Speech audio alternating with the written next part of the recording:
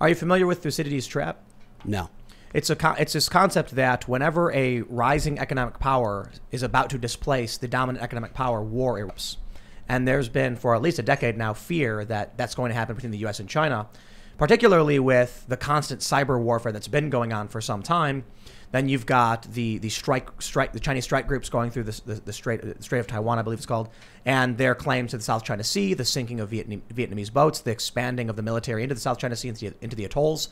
And recently we had an elephant walk in Guam, and I think the U.S. retreated our military forces and brought them back to the U.S. There was a fear that China could have wiped out our entire, that entire force. So there's real concerns that with China taking Hong Kong, right now they're doing beaching drills, which people assume is mostly about seizing Taiwan, that if the U.S. can't maintain that control, China's economic growth will eventually displace the U.S., and they're on track for 2028, I believe, right now, and then war. Well, if they go to war with us, it would destroy their economy. Now, it may be that they don't care about that, but...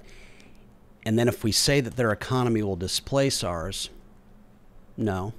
It would be potentially bigger in a backwards number like GDP terms, but China's a desperately poor country relative to us. They'll still be exponentially poorer than we are in 2020. Their per capita income right now is, what, $4,000 a year.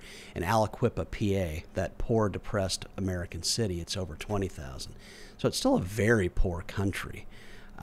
But again, if they grow richer, they will grow richer because the U.S. becomes quite a bit richer. But isn't that per capita GDP just based on the fact that the authoritarian government is authoritarian? I mean, they've got more millionaires in China for an obvious reason as well. They got substantially more people. When has the state ever been able to build an economy like that? We know authoritarianism from the 20th century.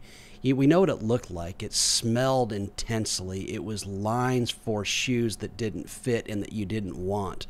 What did P.J. O'Rourke always say? That Bulgarian blue jeans ended the Cold War. China is not authoritarian in the way that what the communist world was in the 20th century, where the people were desperately hungry, deprived, miserable. To go to China is to go to a very modern place. Again, I'm not defending every aspect about it, but I think it's a mistake to say that they're authoritarian in the way that the former Soviet Union was, or that Cuba is today, or that North Korea is. I mean, in what sense, though? They currently have concentration camps. They would argue that we do too. That this is not me bash. I love the United States. The Chinese always wonder, well, the U.S. treated Indians in a certain way. They treated black people in a certain way. Why is it that we're criticized for certain things that we do? Again, I'm not defending it. Because they're doing them now. Like Guantanamo Bay? And because they have nuclear weapons, and because they're growing at such a rate that if there is right now a country that currently thinks it's okay to engage in the formation of concentration camps and ethnic genocide, and there's another country, the United States, the dominant superpower, which doesn't agree with that, and that's inherently better than the other, why would we let a country that supports genocide and concentration camps take over the global economy and challenge our authority? They can't. A country can't take over a global economy. It's people within it. The U.S. is the biggest economy, most prosperous economy in the world. But if you went to, again, Burkittsville, Maryland, would you think that? I mean, there are parts of the U.S. that are very rich. There are parts of the U.S. that are desperately poor.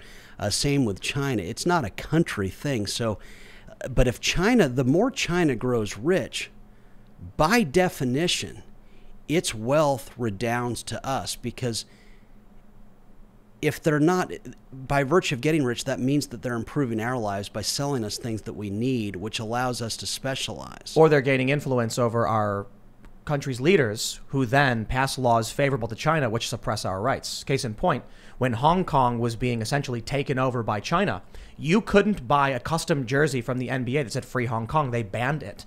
People like Mark Cuban and Steve Kerr came out in defense of Chinese authoritarianism. Why? Because they were in on the take.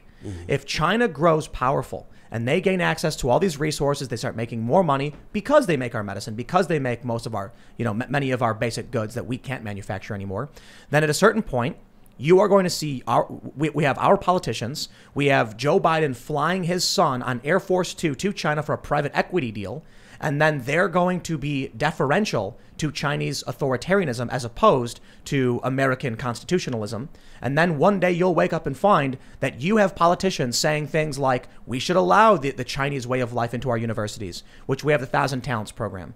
You're going to end up with people like Mark Cuban, a prominent TV personality, advocating on behalf of Joe Biden to get elected and advocating against the First Amendment, our own constitutional rights.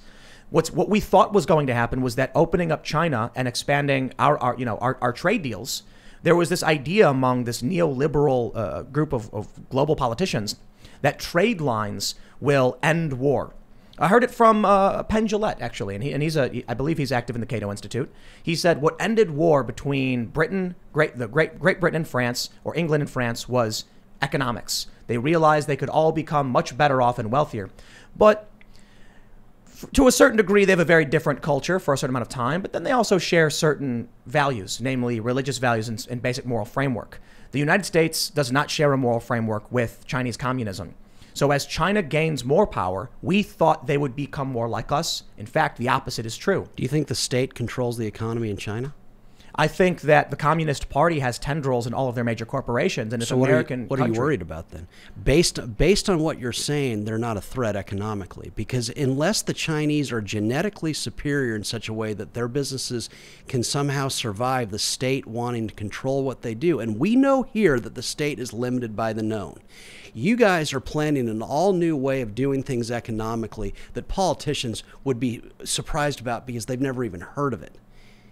So unless the Chinese are somehow unique, what you're describing signals their eventual decline economically. I don't think so. What they're doing is they're allowing capitalistic enterprise while making sure that certain things that would threaten their structures can't exist. So, for instance, we see this now in the U.S. in many ways. If you say the wrong opinion or even the wrong name on these platforms, you'll be eliminated. You say complimentary things. You know, we're talking about doing a sitcom. We're talking about expanding and producing culture. At any moment, any one of these, any part of the infrastructure, the chain links that allows us to exist, could ban us for an arbitrary reason. And we see it all the time. People get erased from the internet. Their opinions are not allowed to exist. And there's an attempt by this dogmatic cult to create a monoculture in this country, very similar to what we see in China. So what the Chinese Communist Party did that was brilliant, when they watched the collapse of the Soviet Union, when they watch the failures of the fascists, they realize, you know what works? Allow capitalistic systems to function to a certain degree, and then make sure we have a place to stop anything that would challenge our ultimate authority and power. We want businesses to grow and flourish, but if at a certain point we see something that would upend our power, we shut it down. So what happens in China? Censorship. If you go online and say there was we had this viral video where a guy was buckled to a chair and beaten by police for saying he didn't like police. So sure, they have McDonald's. They also get their doors welded shut when they get sick, and then they die. They're treated like things, part of a hive instead of individuals. What's scary then is in the U.S., as more and more of our wealthy individuals, our millionaires, our billionaires, and the lobbyists who are funded by them, started getting special favor from China, started having investments in China, they became deferential to China. You'll see these billionaires who would say, if I come out and say free Hong Kong, I might lose $1 million this year, so I won't do it. In fact, if I allow people to buy an NBA jersey that says free Hong Kong, China will get mad at me and we'll lose our NBA contract, so I won't allow that. Now Americans were actually barred from saying free Hong Kong.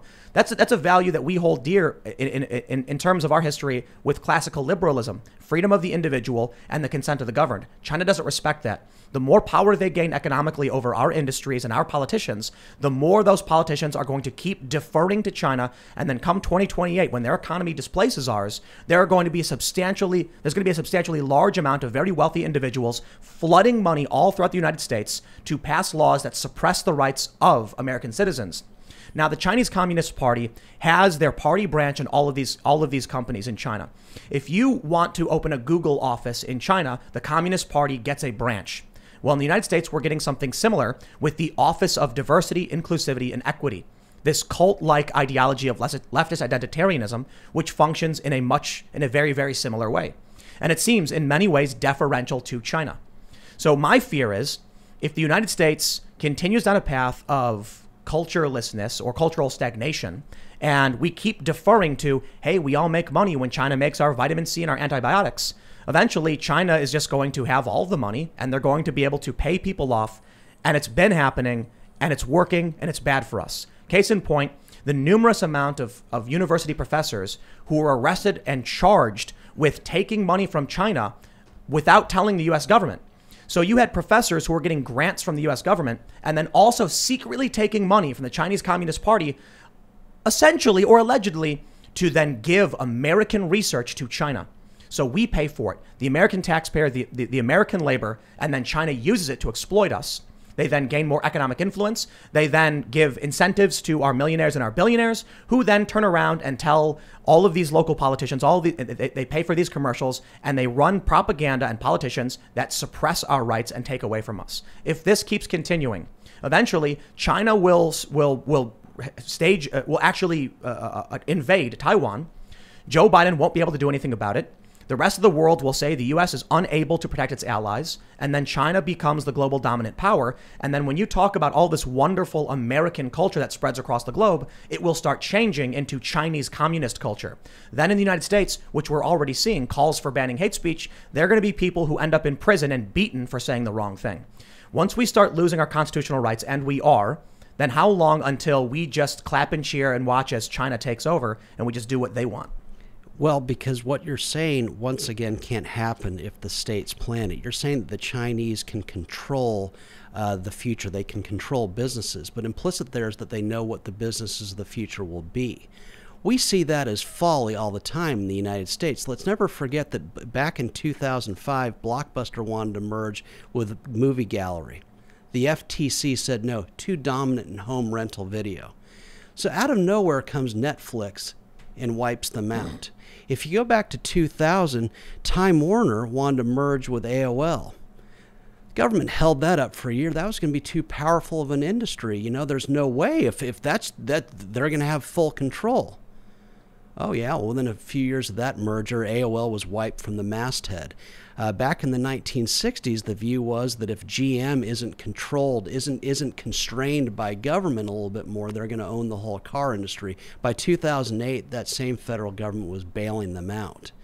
So, by definition, when government tries to control business, it is controlling the past. Once the government discovers you as worthy of plucking for money, once it discovers the billionaires worthy of plucking, they've discovered the past. Remember, I submit to you Microsoft in the late 90s. That was another allegedly impermeable monopoly, except for that it was unaware of the power of the internet. It was unaware of the power of search. It was unaware of the power of the smartphone. It was unaware of the power. A list goes on and on.